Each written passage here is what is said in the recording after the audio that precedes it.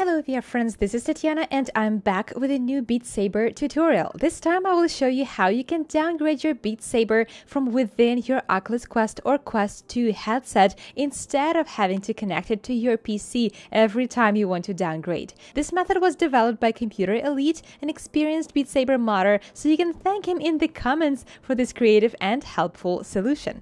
Downgrading allows you to go back to the version of Beat Saber which supports different mods that have not yet been updated to the most recent version of Beat Saber. For example, at the moment of this recording, the latest version of Beat Saber is 1.18.1, but the core BMBF mods for now are only updated to work with the version 1.17.1. So we would need to downgrade to install any mods and enjoy custom songs, sabers, blocks, walls, and others. Today we will be using a QuestAppVersionSwitcher, and what's cool about this app is that it can also create backup versions of any apps and not just Beat Saber, all within your headset, which will make it so much easier to back up your saved data and different mod configurations. But we'll get to that later. Full disclosure, you will still need your PC to configure the app version switcher at the very beginning, but after that you will be able to downgrade your Beat Saber just by using your Oculus Quest or Quest 2. If you have any questions or run into any issues during this tutorial, please join Beat Saber Legacy Discord group. It's a very supportive community that will be able to help you with your questions, and with any modding related questions, please join Beat Saber Modding Community Discord. All the links are listed in the description below. So let's get started. First, we will need to get the app from SideQuest. Follow the guidelines on how to set up SideQuest either on your PC or on your Android phone in the corner of this video and in the description below.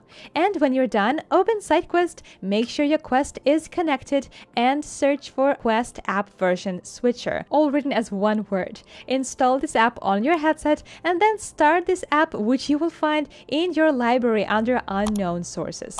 Occasionally the app might not start immediately. In that case, simply close it and open it again, or restart your Quest or Quest 2, and that should solve the problem. Allow permissions.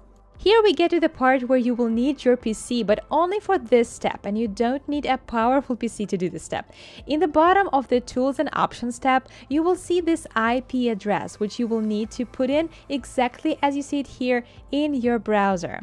This will open the exact same window on your computer. We are now getting to the most important part, getting your Oculus Token. Essentially, in order to downgrade your Beat Saber, you need to have bought and installed your Beat Saber. You can't just download a downgraded APK because that would be piracy. Oculus Token is needed to show that you have purchased this game and legally own it. However, this information is private and confidential. This token allows you to download apps, send messages all in your name, so never share this token with anyone.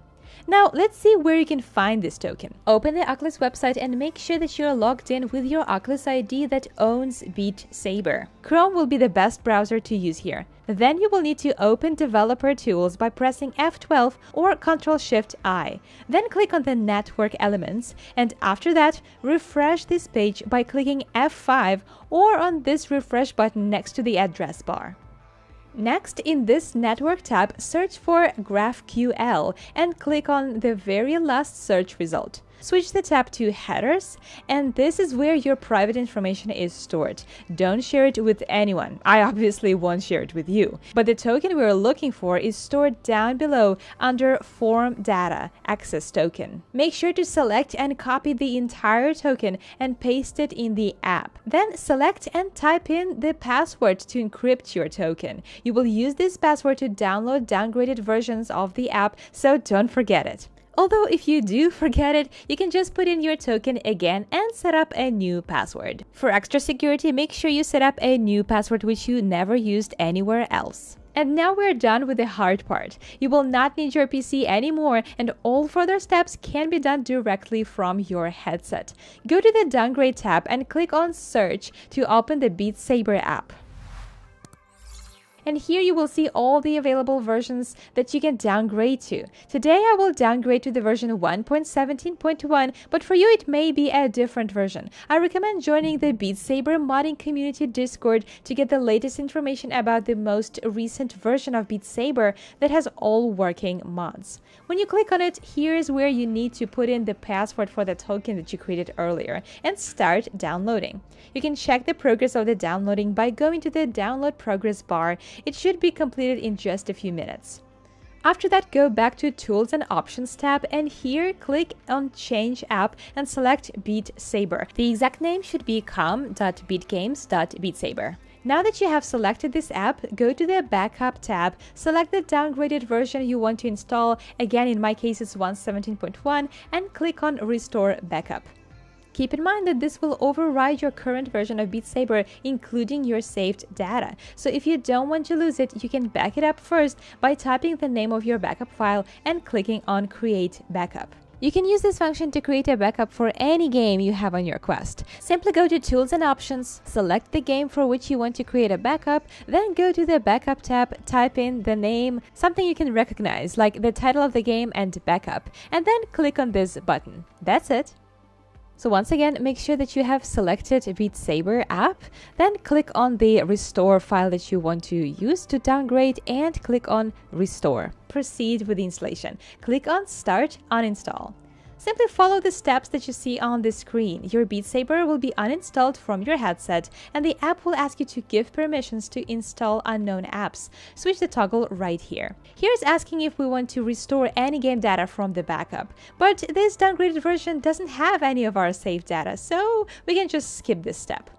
And now we are ready to install our downgraded version of Beat Saber. Just follow the steps, and when it's finished, click on Done. The app may crash, but it does not affect the process. Simply click on Close, and that's about it. Now you can see that our Beat Saber is downgraded because when you click on it, it will prompt you to update the game. Don't do that, obviously. Click on Update Later and start the game. Now you will see the version that you downgraded to down below, and that means you can go ahead and install BMBF and enjoy all the compatible mods and custom songs. Remember to follow my tutorials for modding your Beat Saber and adding custom songs. The links are attached in the description below. Remember to join the Beat Saber modding community Discord as well as Beat Saber Legacy Discord if you have any questions regarding downgrading or modding process. Thank you very much for watching, stay safe, and as always, happy sabering!